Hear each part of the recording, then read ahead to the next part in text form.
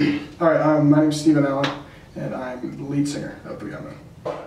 Hi, I'm Joe Roberts. I am the rhythm guitarist in Booyah Moon. My name's Taylor, or Tato, and I'm the drummer for Booyah Moon. I'm Jordan River. I am the lead guitarist of Booyah Moon.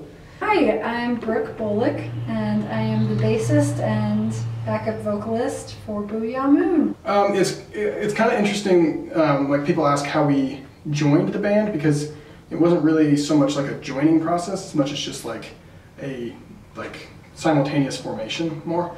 So I mean, we started out more or less with me, Joe, and Jordan, and then Brooke kind of added on, and then Taylor was like unofficially a member of the band. We didn't have drums, but it was pretty organically just like the five of us kind of came together that way. 4 of the 5 of us were English majors, and then Taylor was a theater design major. So we've all been really interested in stories like our whole lives. And so we really appreciate music as an opportunity to tell stories in a different way. So we try to kind of like, a lot of the songs that I write especially are pretty narratively based, and we try to sort of bring a little bit of theatricality to our shows, and we have a lot of fun doing that. I want to talk about the band name, but Booyah Moon, it comes out of a Stephen King novel called Lisey's Story, and save the summary, but in the book it's this place that this person goes to, this writer, this magical place. And for us, I think the name fits because Booyah Moon is like our creative space. Like we go to it, and we're all contributors, and we come out with this thing that we're all really proud of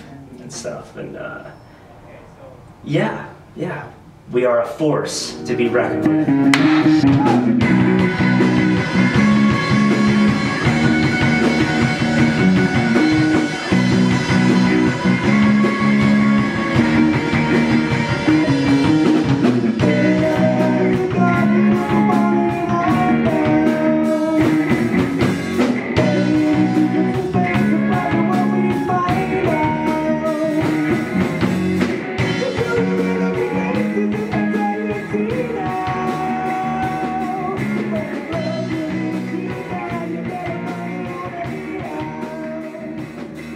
Brooke, our bassist, is really good. She has really strong connections with Grassroots Shakespeare, a local theater company, and our first handful of gigs, I'm pretty sure we're actually opening for them. So Brooke actually got us our first handful of shows, and then ever since then, Taylor's kind of been the one getting us all of our gigs. So it's been real easy for me. So setting up local shows is kind of an interesting process. It does seem like there's a good scene, and I kind of just had to become more a part of it in order to understand how to get shows and things like that. A lot of it's just been searching what are the venues online, seeing if they have a contact page, and then like Facebook groups and stuff like that as well. It's one of those things where people always say it's who you know, and it really is that way, because like pretty much everything that we've done has been through connections that we've found or that we've like had to forge. And since you've been gone, I've grown up and I've done wrong, left in the sun like a red dog, chasing what's missing. Been away for a long time, honey. You've been away for a day or two. Been away for centuries. I've been to you.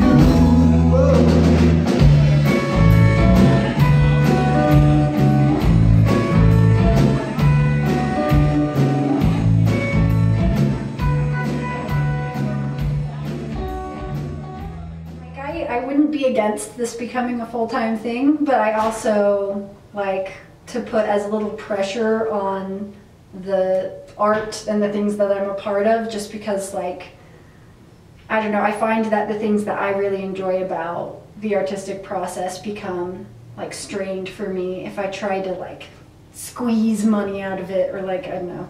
So I'm happy where it is, but also if it takes off and people love our music and we become like global, then sure, like I wouldn't be against that at all.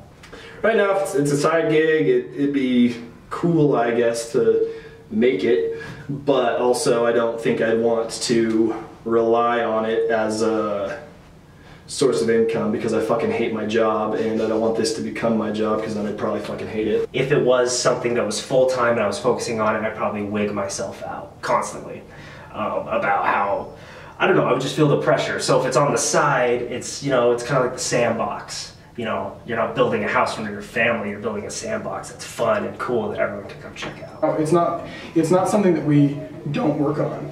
I mean, we spend a lot of time on it. We practice just about every Sunday. Sometimes we have to take them off. We do shows and we're working on new songs and stuff all the time, but it's mostly just kind of for fun. Clap and sing and dance and fling your bodies around. Move around.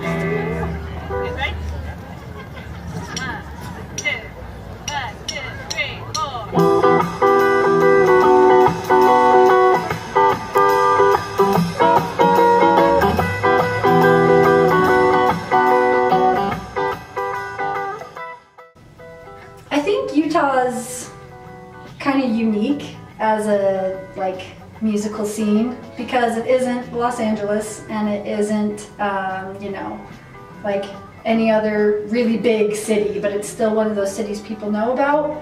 And also there's a surprising amount of bands, I think, that, you know, come out of Salt Lake or Orem or Provo area, that kind of like people all over the US at least know them.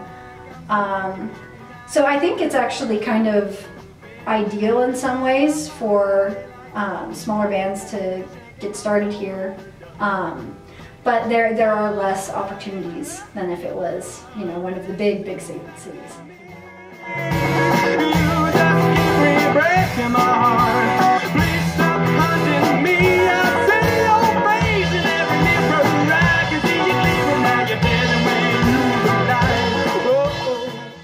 I don't know any other music scenes. I mean, I've been to local shows in California and things, and one thing I would say, Utah, it seems like the scene, including the listeners, takes itself very seriously.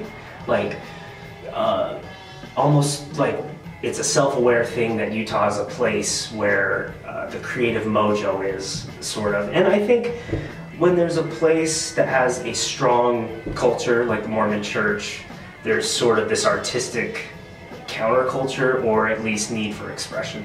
So I think Utah is probably good because of that. Lots of people are very supportive of each other and willing to let other bands open for them, and they're always looking for other bands to play shows with and stuff, and there's a couple cool venues that are always looking for people to play.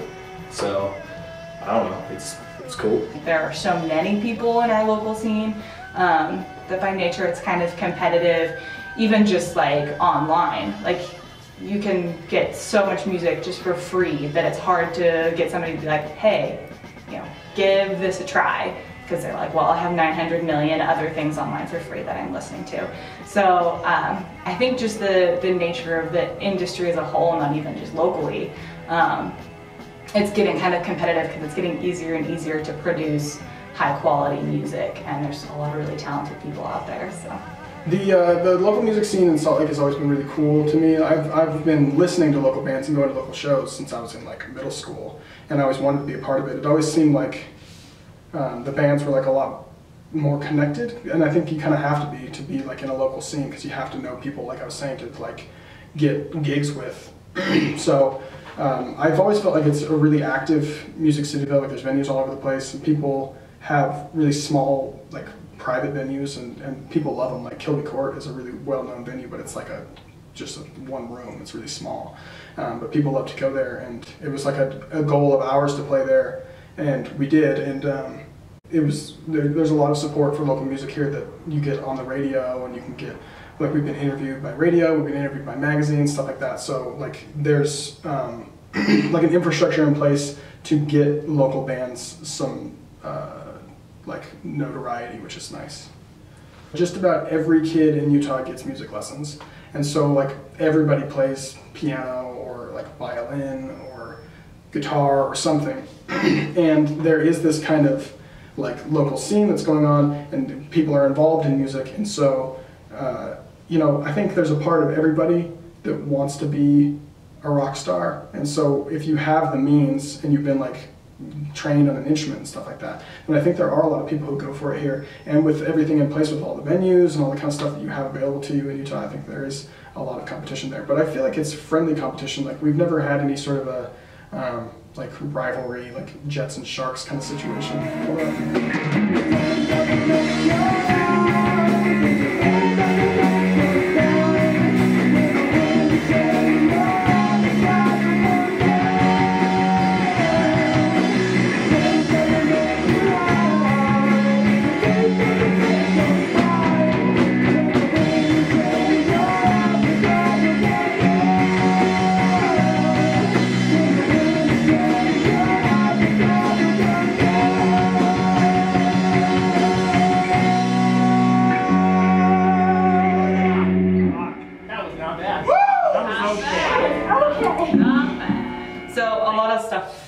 For musicians is all kind of do-it-yourself right now, the way that the industry is, and I think that's kind of fun, and we have a lot of opportunities and a lot of creative control. And so one thing that we did is we made our own music video, which was really fun, and I'm pretty proud of how it turned out, and I think it's a good first step to introduce people to us, because they can like physically see us, and it's not just like a crappy phone recording of a show performance. We have like a video that people can watch with a high quality recording to introduce us to the world.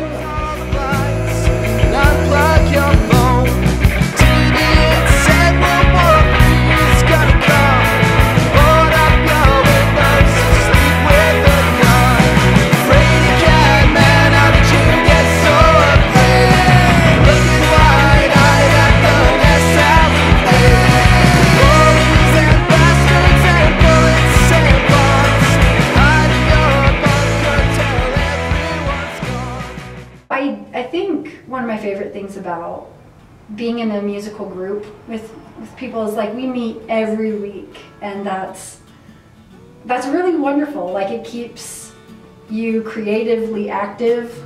I think that's really important. Like some people think there's creative people and imaginative people and there's not, but like there was someone who said it once in a way that I really liked. There's people practicing it and there's people who aren't. And so I love getting together with these people who are extraordinary and tons of fun, and getting to, you know, stay active on what we love to do.